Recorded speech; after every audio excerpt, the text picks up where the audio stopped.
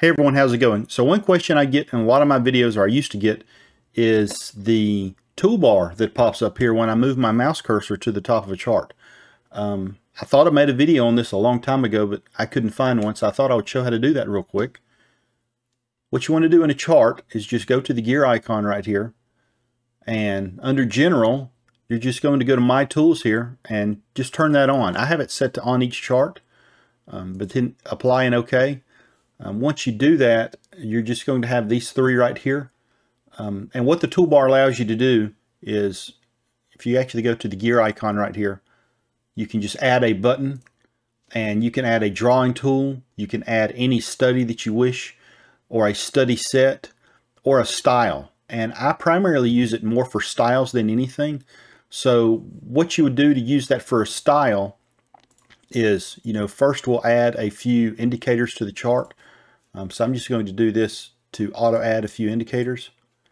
And now we have some indicators on this chart. We can right click it and go to style and then save this as a style, and make sure to choose include patterns and study set, and then name the style whatever you want it to be named. And then once you have done that, then you can go to the toolbar, go to add button, and then choose style, and then choose whatever style you want.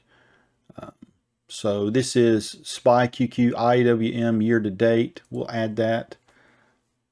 I haven't looked at this in a while, so I'm not sure if it's going to work. And it does work, it seems. So this is a comparison chart of actually Amazon QQQ, because I'm looking at Amazon.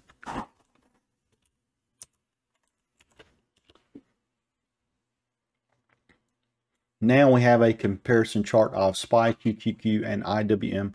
SPY is in the green. I actually have a video on how to create a chart like this, but doing this will allow you to choose between a few different charts. So right here I have just a 1 year clean. There's no indicators on here. It does have some trend lines drawn that I've manually drawn. This is another one that's the TTM squeeze that has both the short and the long, I believe. I haven't used this in a while either. As far as the TTM trend as well. And then if you want to add just a simple moving average, you can do that right here. And that would be actually just doing a study. So, let's say we want to add a study. We'll add another button. We'll do a study, and let's do volatility studies.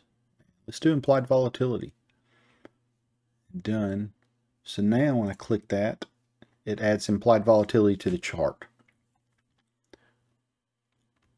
If I go to clean, IV, so now it does that.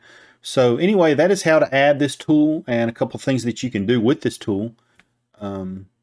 Anyway, thanks for watching. Have a great day. Bye.